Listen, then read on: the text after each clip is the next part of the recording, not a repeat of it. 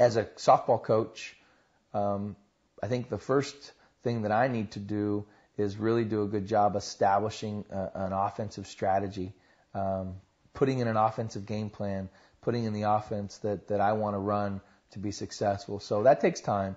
Sometimes the evolution of an offense could sometimes take up to 3 years. But I think once you get it implemented the correct way, and once you get the groundworks in, that offensive strategy is gonna get better. We know in softball that you have to have a top-notch pitcher to be successful, but that top-notch pitcher needs an offense behind them. So that's how I build things. Build it off an offense, and from there have a strategy that's in place that's going to help us win a lot of ball games. From that point, obviously you have to have a defensive strategy.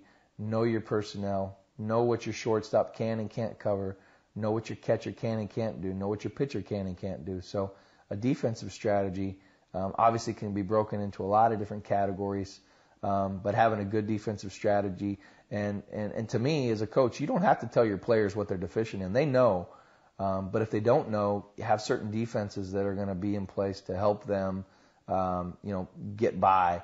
If they're not very good at covering the slap and the steal, then maybe move your second baseman into coverage and just rotate your defense around. So I think, again, knowing your personnel as the coach is really, really important before you can implement the proper offense and defensive strategy.